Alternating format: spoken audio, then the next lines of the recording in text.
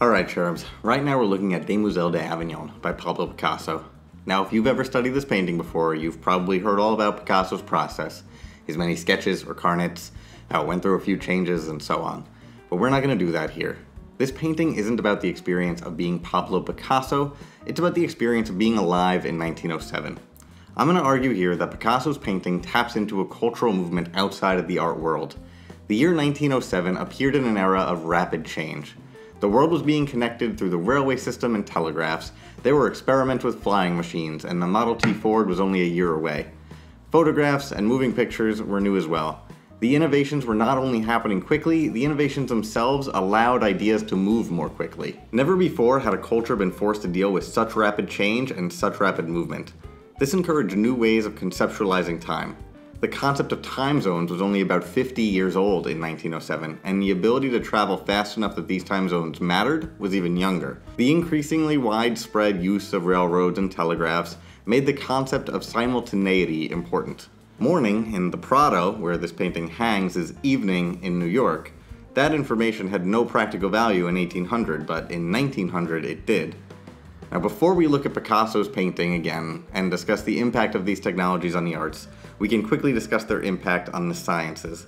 In 1905, 2 years before Picasso's painting debuts, was Einstein's miraculous year and saw the publication of 4 articles articulating the foundations of modern physics. Much of this work deals with the problem of simultaneity, with the speed of light being a universal constant rather than time or space. Time to return to the arts. Let's start with a basic description. This is an enormous painting, 8 feet by 7 feet and 8 inches, of 5 women, who, if we know a little bit about the area of Avignon, are in a brothel. Moving from left to right, the figures become increasingly geometric with sharper features. Picasso has tapped into this conversation on simultaneity with an attempt to view these figures at many different angles and many different times all at once.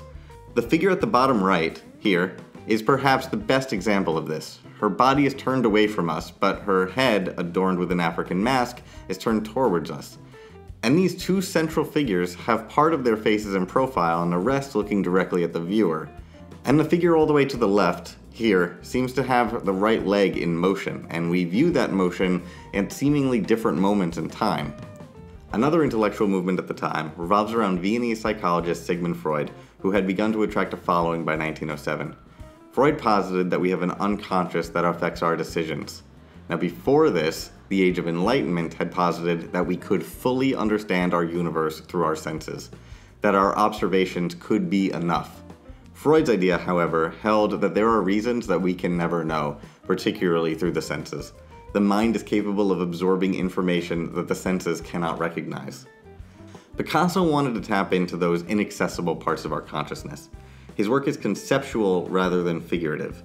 He was very capable of painting 5 women realistically, but he chose to appeal to that part of humanity deeper than our senses, through conceptual, geometric, and oddly proportioned figures.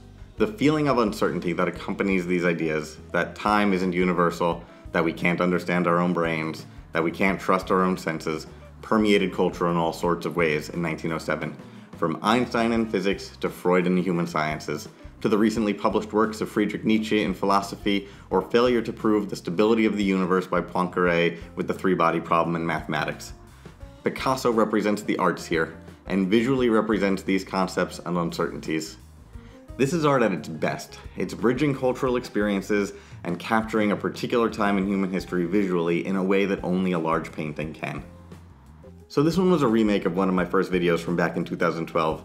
If you think I should do more remakes with better production value of any of my other earlier videos, please let me know in the comments below. If you feel I've earned your subscription here, please consider subscribing, and thanks for watching.